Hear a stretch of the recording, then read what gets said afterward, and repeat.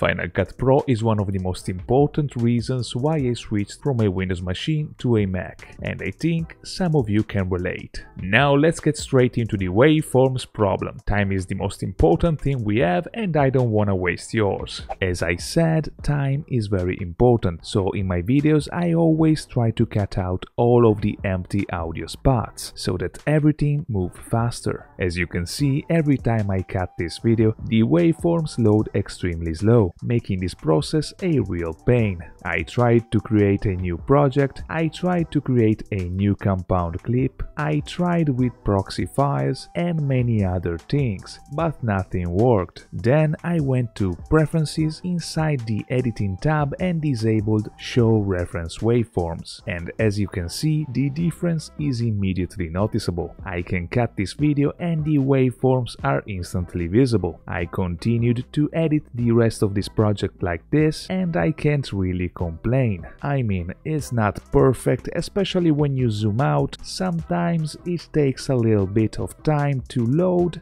but it's 100 times better than before. If we try to enable again the Show Reference Waveforms option, we can observe that the problem comes back instantly, so I'll keep it disabled from now on. I know it's not the best solution, but it's enough for now. While we're waiting for an official fix, we can at least keep editing videos without the risk of going crazy. I hope this video was useful. If you'd like to subscribe to this channel, I definitely appreciate it. Thanks for watching, and I will see you in the next one.